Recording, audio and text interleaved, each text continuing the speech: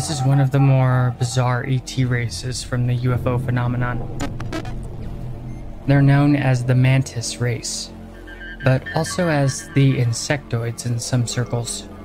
And they are one of the most enigmatic and freakish looking aliens that contactees have allegedly encountered. The Mantis race supposedly comes from the Sombrero galaxy, 28 million light years away from Earth. So they're road trippers, incapable of traveling massive distances across the stars. And according to the lore, there's actually many such insectoid races that originate from the Sombrero galaxy. But it's this faction of Mantis in particular that have a consistent involvement with our galactic community. Now, many claim that these alien beings are benevolent, but evidence would suggest that they're not always what they seem. The Mantis show great talent for deception and are excellent at manipulating human emotions to their own agenda. So, looking at it objectively, their intentions are definitely questionable. In appearance, the Mantis look just like praying mantis found here on Earth, though humanoid and bipedal, walking and using limbs just like humans, though their senses differ greatly.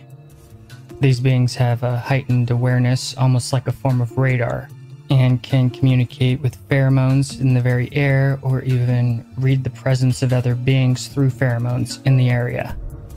They can also see much greater spectrums in energy and light than humans are capable of. So to them, the world would appear as a cascading carnival of sensation of different lights and energy everywhere in the air that humans are blind to. Mantis are also highly sensitive to sound and look very intimidating with their huge bug-like black saucer eyes. Instead of skin, they have an exoskeleton that is incredibly thick and durable, at least according to accounts. Their exoskeleton has been reported to be a variety of different colors, including black, white, green, brown. There's a lot of individuality to them, just as there is in humans. They're also incredibly tall when standing up straight, reaching up to 9 feet, with a torso that's long and thin, just like their limbs, which have far more joints than humans do, and can be unnerving to look upon, to say the least. Though they may be insectoid, the Mantis show signs of individuality, both physically and mentally, just like humans. They're self-aware and maintain their own consciousness. They're not part of a hive mind, which according to some, make them pretty unique in the cosmos concerning insectoid races, who are mostly just a part of a bigger whole and lack individuality whatsoever. Abductees have reported that their exoskeletons look like they're covered in some unknown oily substance, and they're pristine and taken care of and shined. It could be a form of their vanity. Though according to contactee accounts, they're usually just seen wearing long robes. These beings have even allegedly been caught on film. Here's some footage from Taiwan that is supposed to be legit. 台湾难道现在出现外星人的踪影吗？国内飞碟协会公布了一张这民众呢在台东嘉明湖拍到照片，原本应该是高山的景色，竟然看到呢突然出现一个身形有点类似人物的不明物体，而且它的头部呢长得像昆虫，手部还有蹼。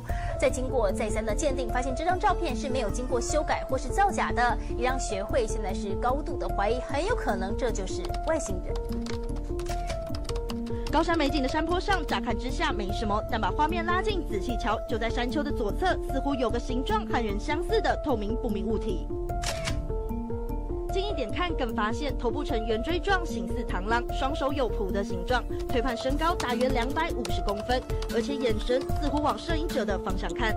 这是一名陈先生去年5月25号在台东嘉明湖拍摄到的照片，回家后才惊觉自己竟然拍到了这张疑似外星人的照片，让飞碟学会极度怀疑这就是外星人。他大概是站在这个位置，站在这个位置，拍照者大概是站在这里拍的。传回现场以及找专家分析照片，都没有发现照片造假或动过手脚，但摄影专家还是找出不合理的地方。合成技巧有很多种，所以我们无法得知它是由什么样子去做合成的。然后它有可能是在拍摄的时候，它有去动到，都有可能。我目击者应该不可能只有一个人，对，因为如果照这比例的话，它可能它的这外星的比例，它可能跟3一样大。现在学会打算与国外研究团体进行分析。70多年来，民众对于外星生物是否存在一直都有问号。而这次在台东嘉明湖拍到了疑似外星人的照片，更让当地增添了几分外星人的神秘色彩。但是真是假，只能说信者。Yeah, that's pretty weird. Though, like many, or I guess all lore, there's often contradicting sources. Some lore says that these beings come from the Orion Belt, or even the Draco system, being part of the Reptilian Empire, with the Reptilians being a well-known ET race that are dicks in the UFO phenomenon and Starseed communities.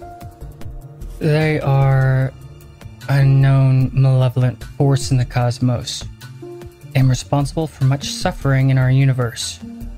Though we'll save this evil ET race for another time. The Mantis, though, they have different origins and ambitions, depending on what source you're looking at. And it's safe to say that the Insectoids inspire great fear in humans because of their frightful appearance. Encounters with this species are not nearly as common as ones with Pleiadians or Zeta Reticulans, but these aliens command just as much attention. They can't communicate with humans verbally because they obviously lack the required biology, but the Mantis do communicate with other species telepathically. Their natural language is just a bunch of unnerving clicks and clacks with one another. Though it's possible too that this telepathy that they use to communicate with humans is just a piece of technology. Because in many close encounters, contactees say that they have technology to project illusions around them, making themselves appear human.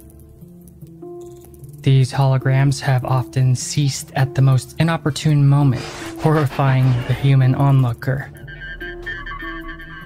Most Mantis abductions begin with a person frozen in sleep paralysis, who slowly becomes aware of an ominous presence in the room just before the aliens bend down to look at them.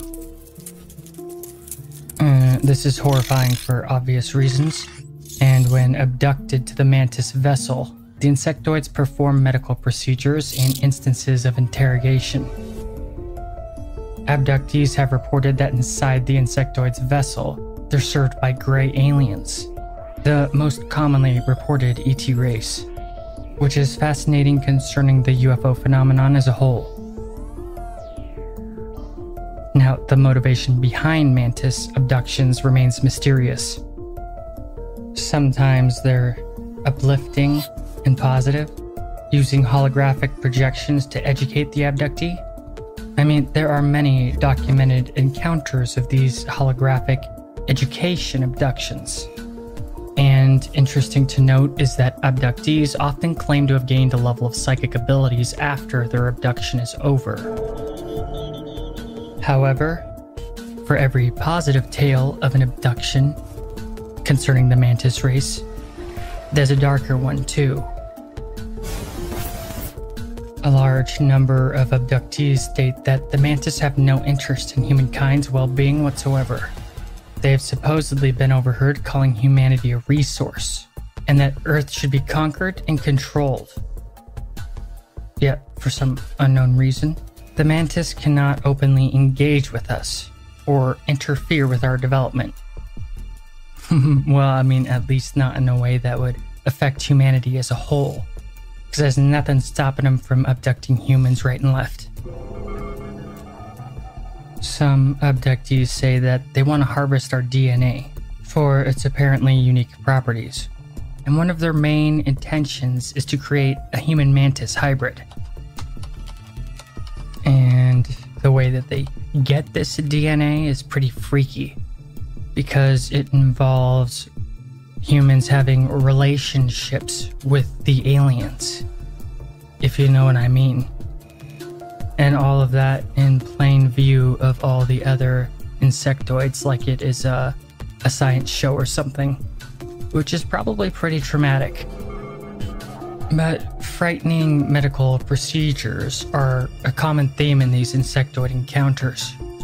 And there's some abductees that claim to have been taken to another world, where the Mantis are taskmasters or overseers of chained humanoid aliens, with all of them performing manual slave-like labor. So as you can see, there is a very negative light on these Mantis. But what about the so-called positive encounters? If you can call them positive encounters. Could it just be brainwashing? Sleeper agents? Some interstellar good cop, bad cop routine? From abductee report to abductee report, their demeanor changes from loving and gentle to harsh and cruel, with this dynamic changing sometimes in a single encounter. Whether the Mantis are just morally shades of gray like humans, or sociopathic deceivers, it doesn't matter. An encounter with a Mantis is most certainly not in any human's benefit, though there are those who claim otherwise. However, evidence suggests that the ET Mantis race are hardly trustworthy.